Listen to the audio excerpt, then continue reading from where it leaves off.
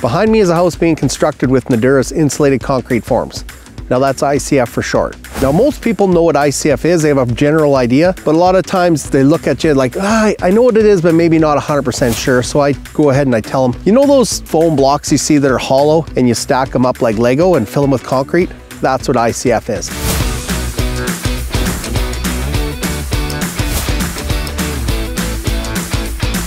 Any type of building can be constructed with this method. Now that can be anything from just a simple square box with some nice clean lines. You can do a bungalow similar to this one. You can step it up to even a fancier house with a lot more jogs, corner windows, and big tall gables and peaks. Commercial buildings, we can get into multi-story apartment buildings. Whatever design element you choose, you'll always maintain a high level of efficiency, continuous insulation, air tightness, and all the qualities that ICF will give you. Insulated concrete forms, typically known for basements, but you can do so much more than that. So let's go inside. I'll show you how to build a house like this from the ground up, and we're gonna keep it simple.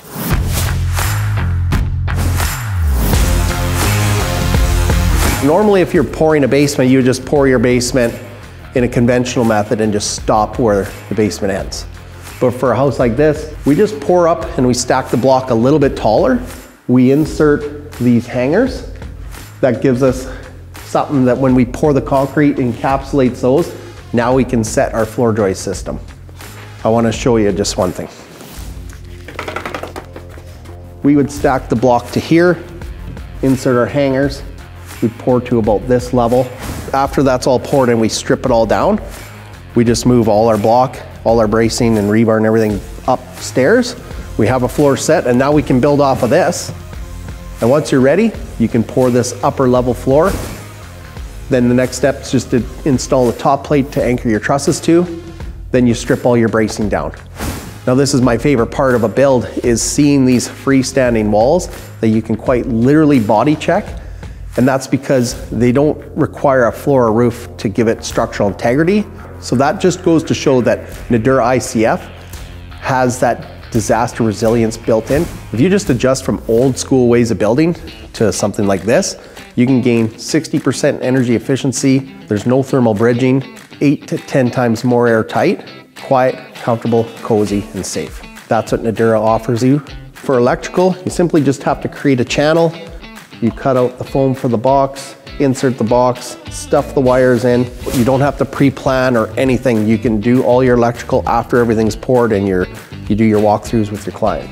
What you'll see here is what's typical in most construction, most houses, is you really only need your vent for your sink that's on an exterior wall looking out of a window. And I know what else you're thinking. You're wondering, how do I attach to this stuff? It's all foam. No, it's not. Right here's a perfect example. Every 8 inches, there's a plastic tie here. You can see by the design in Nudura's block, every 8 inches is one of these ties. These help hold and maintain the force. So when you're pouring your concrete down the wall, they're stopping this foam from exploding apart. This also acts as a spot to attach drywall, plywood for interior, anything to the interior. They're also on the exterior, so you can attach your siding, anything you need to attach.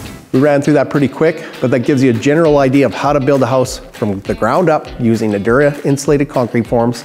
If you need more information, make sure to check out nudura.com. I'm Kody, thanks for tuning in.